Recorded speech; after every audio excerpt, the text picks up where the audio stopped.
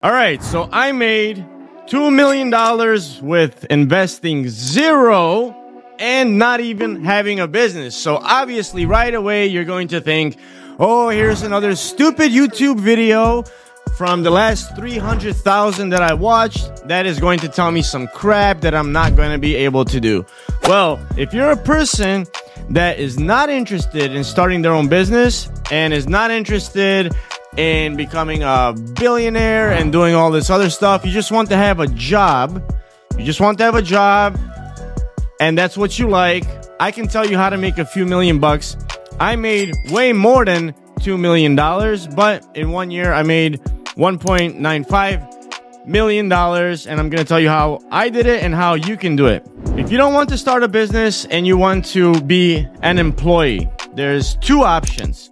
You are going to be somebody that has a certain role, or you are going to be in sales. Sales is a role too, of course, but I'm talking about commission. You're going to have salary only, maybe a small bonus. If you're an executive, you'll get a big bonus, whatever. Let's just say you're not an executive, you have like a marketing job, right? You're an email marketer or something like that. So you're going to have a job with a salary, or you're going to have a job that has salary plus commission. That's what I've done for 17 years, right? And I made a few $1 million doing that. So I would recommend that you get into sales, but I understand some people don't like that. They don't think they can sell. I strongly disagree with all of you. I think the worse you think you're at sales, I think probably the better that you would be, because people don't actually like salespeople. Because a lot of salespeople are not good. They're bad. They're pushy. They're whatever they are, right? They just want money and they don't know how to sell. More experienced salespeople are different and they're very good. But I think everybody can do sales. That said, those are your two options, right? You have a job with salary and then you have a job with commission.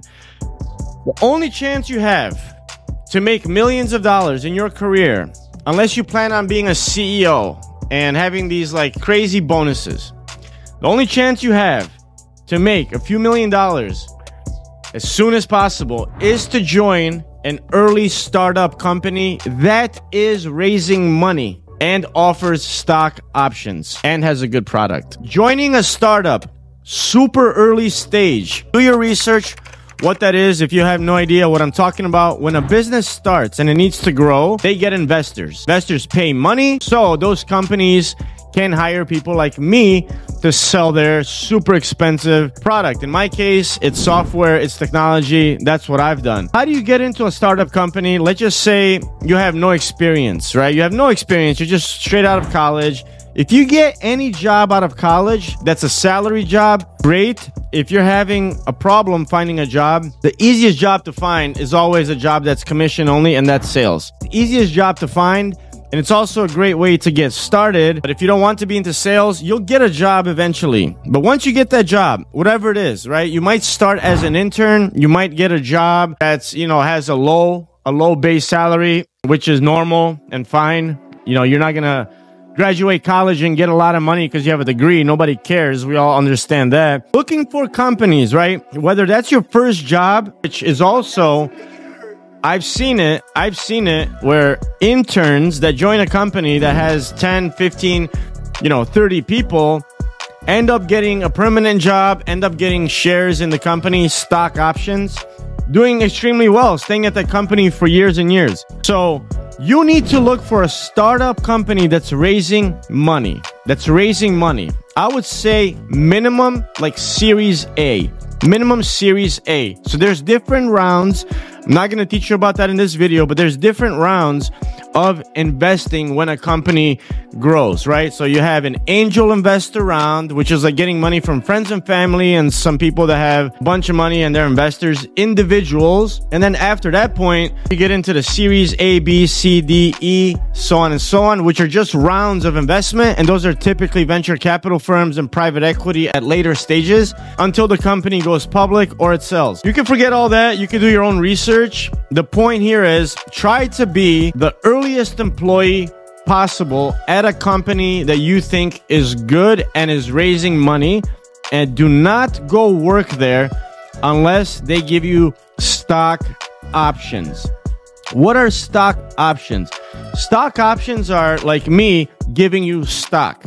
Here is 100,000 stocks of Coca-Cola. I give you that. You can sell it today. You have that money. You get that money, right? You can wait and sell it later. But stock options are actually worth nothing until the company sells or it goes public. When you get hired at a company, companies often, and ask every single time, I would say often, not all the time. Not all the time, actually not that often, depending on the company. Unless you ask, they're not going to give it to you. But a company offers stock options to employees because they want you to stay at that company. What does that mean? I hired somebody. If they leave in 6 months, that's a huge cost. That's a loss. That is a loss for my company. So in order for me to have you, Jennifer, stay at my company for, the longer the better if you do a good job, because obviously they make money on you. They make way more on you than you're going to make from them. In order for them to incentivize you to stay longer so you don't go work for a big company or whatever, change jobs, they give you stock options that vest in the course of 4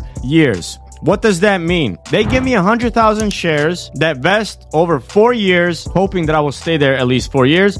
But only 25% of those 100,000 shares that I got, I get every year. So after I work for 12 months, a company gives me 100,000 shares. After working 12 months, I have 25,000 that I can buy. They're worth nothing, but I can buy them. Year 2, I can buy 50,000. Year 3, 75,000. Year 4, I can buy 100,000 shares. Waiting for these shares to vest, which means become purchasable by you, is an incentive for you to stay there, because somebody like a secretary from Google became stupid rich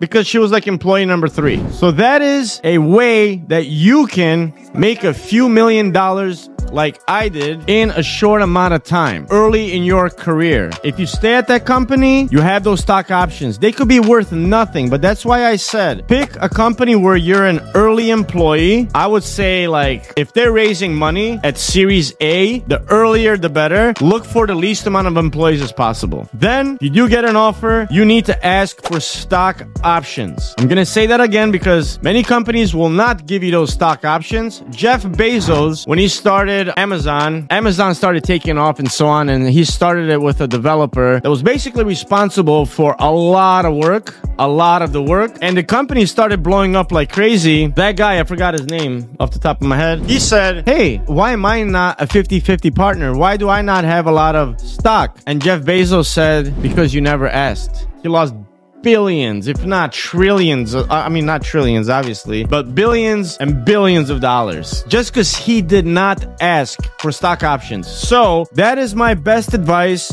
that I would not even work at a company that doesn't offer stock options if you are early in your career, because they could be worth millions. So my example, I worked in software for 17 years. I made a few $1,000,000 easily. I think like my highest year in commission was $450,000 in 1 year, but I've made more than that throughout my career. I don't even know how much money, but with the stock options, I have made $2 million basically by doing nothing at a software company that is 100% going to sell or go public. That's my advice for anybody that's starting their career that doesn't want to have a business, that doesn't want to get into this crazy stuff. If you're going to work, if you're going to have a job, you know what comes with that. There are some bad things, there are some good things. I don't know any good things really, but you can make a lot of money this way if you join the right company. So look for them, research them. When you interview, look at their investment schedule. What round are they on currently?